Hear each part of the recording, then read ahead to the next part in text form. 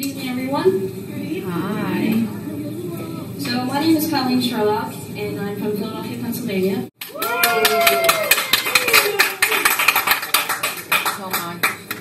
And I'm currently touring throughout Florida right now. I started in Orlando and worked my way over to Tampa, St. Pete, and last night I was over in Naples.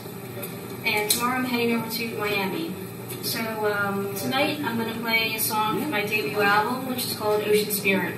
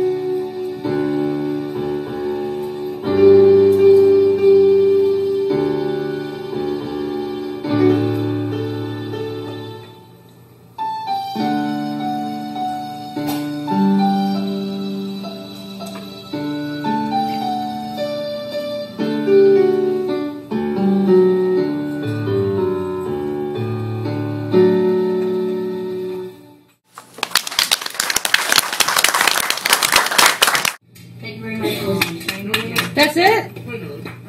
Yeah. You can't just play one. That's not allowed. So we'll continue on with the travel story. Just to recap for a second here, the first song that I would have played is called Distant Homeland, and I wrote that song for my Irish ancestors.